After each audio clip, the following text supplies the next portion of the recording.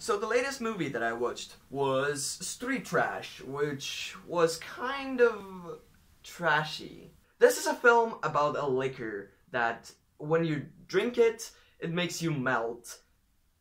And yeah, that's about it. That's the plot of the film. You see, when you're watching a film, you would assume that there's some kind of plot and a structure to the story. But this doesn't have one. It's basically pointless. And it's not like in Big Lebowski where the pointless story is there to establish the fact that our main character's life is kind of pointless. This film just doesn't have a plot. Because reasons. I mean, yes, this film was entertaining for the most part. It had great effects. The cinematography of the film was pretty good, which was odd because you would assume that this kind of film wouldn't have, like, a good cinematography. You would assume that, yeah, it's going to be okay or bad. The acting, for the most part, well,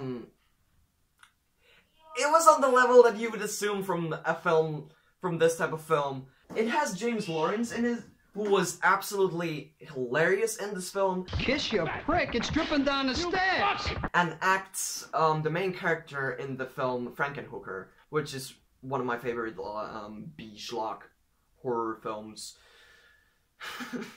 It's hilarious. It's the best Frankenhooker film. This film also had R.L. Ryan, who also played the Major in Toxic Avenger, and was I think he was the head of the power plant in Class of Nukem High. So yeah, he was one of these, like, trauma actors.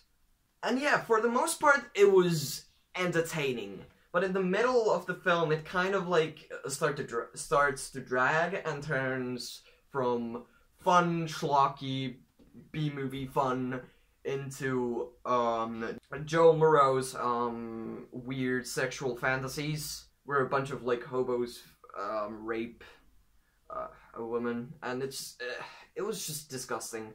Like, I know it's an exploitation film, and it's kind of like, you would assume that something like this would happen, but in this case it just goes on and on with this type of things, and it's not fun, it's not entertaining, it's just, like, disgusting, and, like, and those scenes just don't have any, like, point to exist. They are, like, just there to get the film over 90 minutes.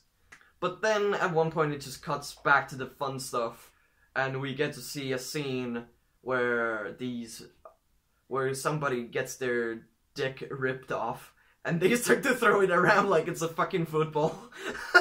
It's just a scene that is out there, and gets all the what the fuckery points. It was something like, it kind of, like, came out of nowhere, and it led to nothing, so it was like, wait, what? Like, this film feels like one of those films that, like, throws everything at a wall and tries to see what sticks. And basically all the gooey, gory stuff sticks right here, and kind of the mafia subplot sticks from one corner, and, like, then all the rest is kind of like... I would say that this is one of those films that you, like, kind of, like, have to watch with a bunch of friends.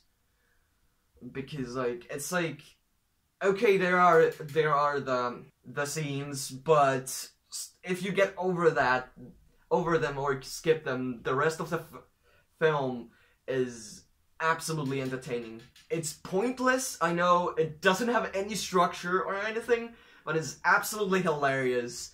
And what makes it even better is the great gore effects. Yo guys, thank you so much for watching. What are your thoughts on Street Trash? Follow me on social media to get updated on videos and see me do random shit. If you like this video, leave a like and subscribe for more content like this. Yeah. Bye.